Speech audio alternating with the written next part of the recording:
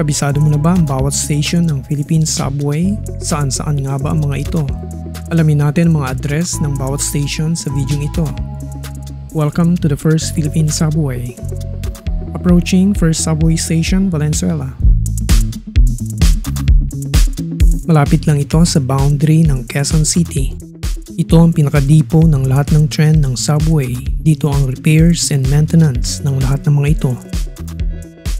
Dito rin ang Philippine Railway Institute kung saan magsasanay at magte-training ang lahat ng empleyado ng mga railway system sa buong bansa.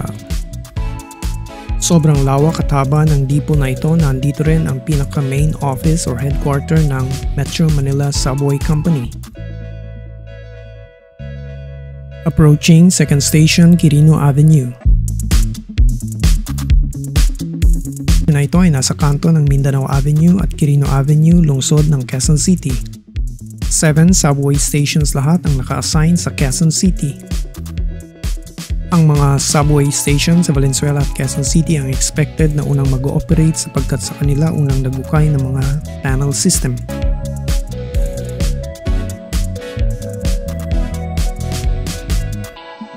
Approaching third subway station, Tandang, Sora. Along Mindanao Avenue pa rin ang subway station na ito sa kanto ng Tandang Sora Road. Ang Metro Manila Subway system na ito ay almost 30 meters sa ilalim ng lupa. Katumbas iyan ng 10-story building. Konting tiis, matatapos din ang Philippine Subway system na ito. Excited nang makasakay ang bayan. Excited na rin ba kayong makita ang mga actual subway stations? Abangan lamang, subscribe.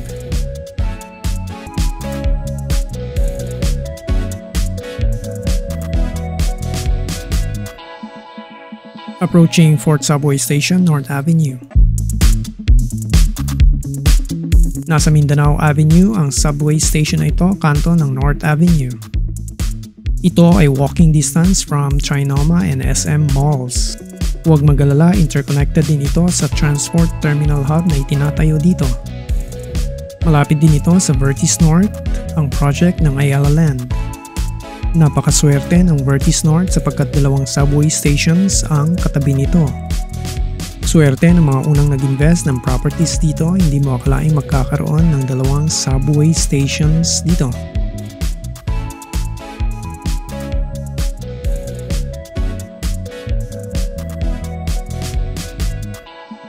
Approaching 5th Subway Station, Quezon Avenue.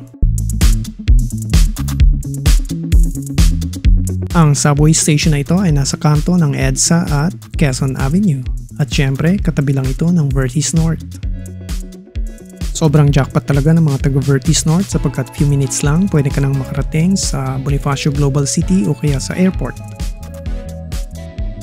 Ang Vertis North ay dating lugar ng napakalawak na squatters colony na pag-aari ng National Housing Authority.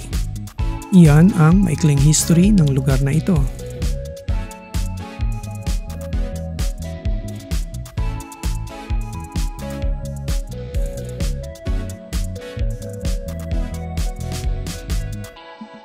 Approaching 6th Subway Station, East Avenue.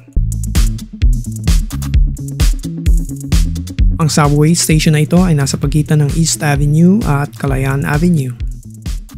Malapit ang subway station na ito sa mga government specialty hospitals tulad ng Lung Center, Kidney Center, Heart Center, East Avenue Medical Center at iba pang mga government agencies tulad ng SSS, PAO, Statistics Office, LTO at napakarami pang iba. Ang Metro Manila Subway ay under Japanese technology and quality.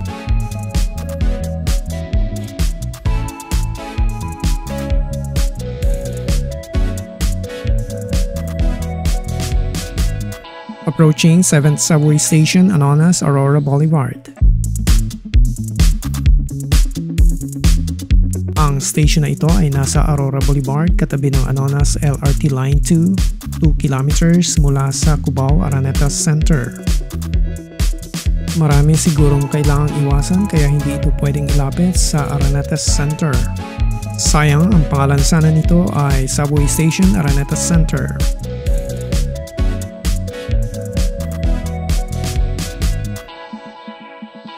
Approaching 8 Subway Station, Camp Aguinaldo. Ang subway station na ito ay nasa dulo ng Boni Serrano Avenue, kanto ng Katipunan Avenue. Bukod sa Camp Aguinaldo, puro residential communities ang mga nandito. Kaya naman sobrang jackpot ng mga properties sa lugar na ito. Sa isang iglap, bigla silang nagkaroon ng subway station. Yan ang sinasabing swerte sapagkat para ka na ring tumama sa loto sa biglang pagtaas ng property values.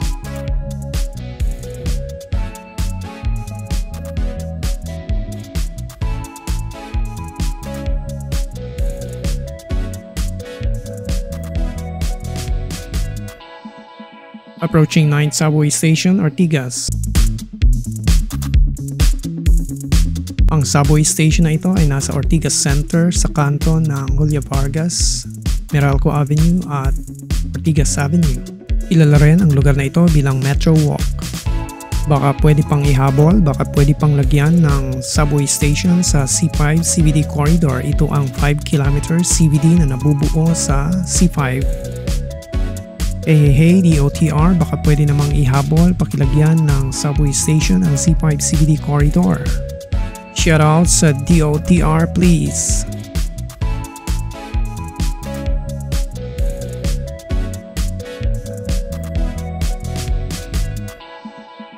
Approaching 10th Subway Station, Shaw Boulevard. Welcome to Capitol Commons. Katabi mismo ng Estancia Mall, ang subway station, corner Meralco Avenue, Shaw Boulevard. May video tayo ng Capitol Commons, kindly watch please. Sa time ng video ito, ang total estimated cost para tapusin ang Metro Manila Subway ay nasa 488 billion pesos. Malaking bahagi ng amount na yan ay niloan galing sa Japan at ang iba naman ay galing sa pondo ng Pilipinas.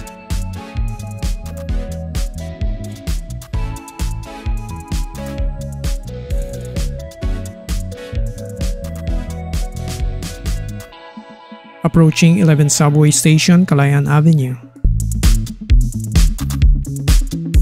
Ito ang unang subway station sa loob ng Bonifacio Global City.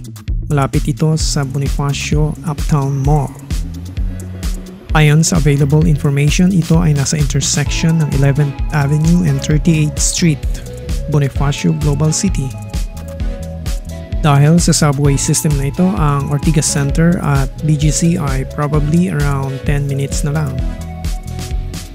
Mukhang nakulelat ang Makati Central Business District, walang subway station na dumaan sa kanya. 2 subway station ang papasok sa loob ng BGC at sa loob ng TAGUIG, 4 na substation lahat. Approaching 12th Subway Station, McKinley Parkway.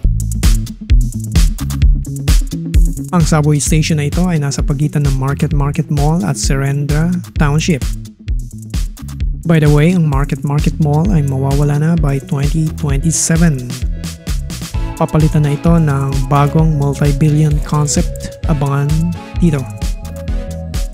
Malapit din ang subway station na ito sa SM Mall at sa International University Belt ng BGC.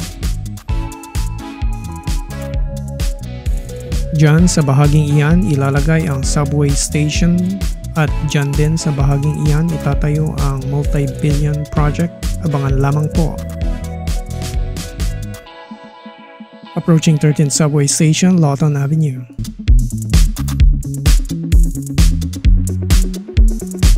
Along Lawton Avenue, malapit sa McKinley West, itatayo ang subway station, ang una sa 2 station na papasok sa Bonifacio Capital District or BCD.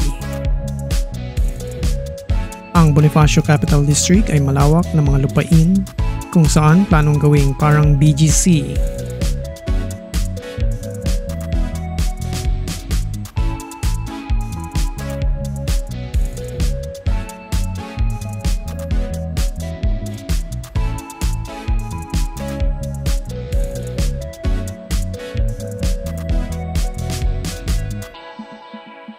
Approaching 14th Subway Station, Senate. Ang subway station na ito na malapit sa Senate ay malapit din sa Nichols Interchange at sa NSCR Station. Ito ang pangalawang subway station sa loob ng Bonifacio Capital District. Malapit din ang subway station na ito sa planong modernization ng Makati Westgate District along Chino Roces Avenue.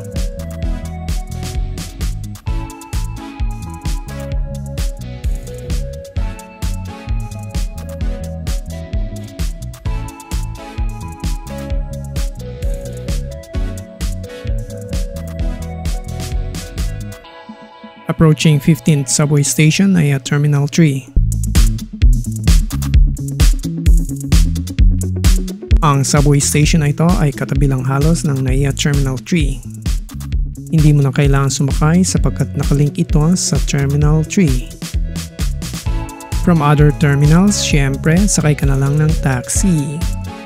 Mura lang naman ang pamasahe. What can you say sa Metro Manila Subway Station, ang first Philippine subway system? Ilang days na lang, mga 1,000 days, matatapos din ito.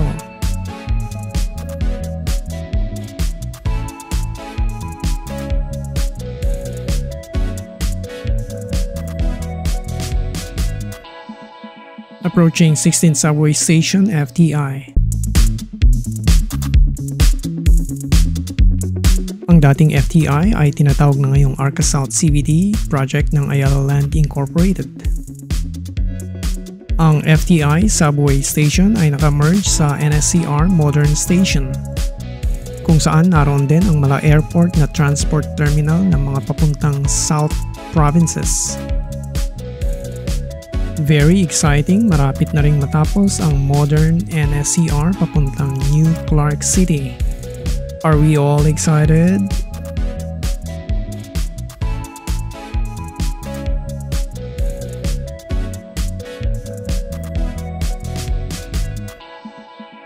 Approaching last subway station, Bikutan.